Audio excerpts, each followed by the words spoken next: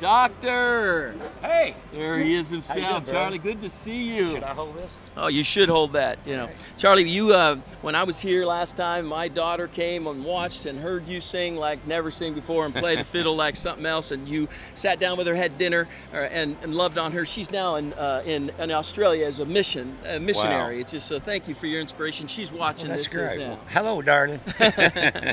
Well, the thing about an event like this tonight is significant for whatever reason God really worked this out for 9/11. Why? Yeah. Well, I think it's for a lot of people that are watching. But why 9/11? Why you? Why are you wanting to be here on this particular event? Well, first of all, this is my home church. Yeah. And the event has been scheduled for a good while, and I went ahead and committed to it a long time ago. Yeah. I wanted to be here for a multitude of reasons. I wanted to be here for one thing because it is my home church. For another thing, I want to see Nashville hear the word. I am very happy and pleased, and I'm sure everybody is, that you folks are here tonight where we can spread it out a little bit. Yeah. And I want to praise the Lord. Yeah. Well, you do, and you've inspired me so many times, both at World Outreach Church and here on this stage. Well, let me ask, you know, you are, so world renowned. Whenever I mention your name, Charlie Daniel's going to be there. That's amazing. But from all the music that you have sung and all the places you have been, what is it, Charlie, that maybe some of them don't know, the depth of the heart of when I first interviewed you about your story, about your love relationship with Jesus Christ. Tell them about that in terms of what that means to you.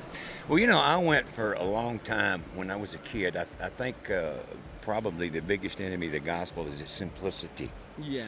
That it's, you can't earn it. You can't, there's no way you could ever possibly deserve it. Yeah. You just have to accept it. Yeah.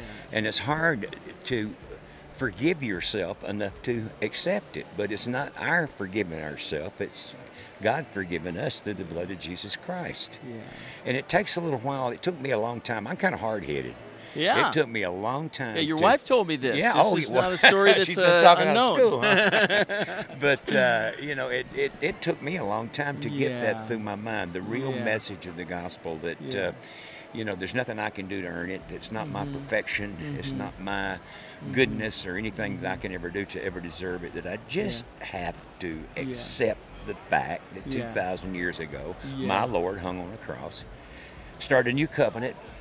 A new blood covenant, that his blood covers my sins and everybody's sins, and that's the end of it. That's it. Period. Right there. You go. That's the hard part. It's just saying, that's it. That's it. And as you go on in the journey of your life, I sense that gets richer and richer over the days. I enjoy it. I love life. I would not trade places with anybody. I'll be 80 in October. 80. Did you hear that? Okay. First 80 years young. First 80 years were good. I'm ready for the second 80 years now. But I've had a wonderful life. God has blessed me with things that I did not even have the imagination to dream up all those years ago.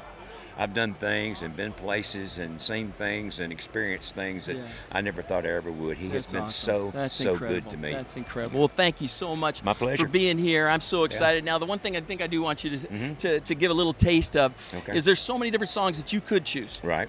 To be able to sing tonight. What's the one song that means the most to you that you're going to sing? I've heard a couple of them here just in rehearsal. He's alive. He's alive. Because he is. And I am forgiven. Yes. Hey. Well, thank you. It's so great. Is there one thing that you might say to the folks that are out there that on 9/11, in a day that is that fateful day that so many of those they gave their life on behalf of others, what is it that you might say to them as we begin this? Well, 9/11 changed our lives.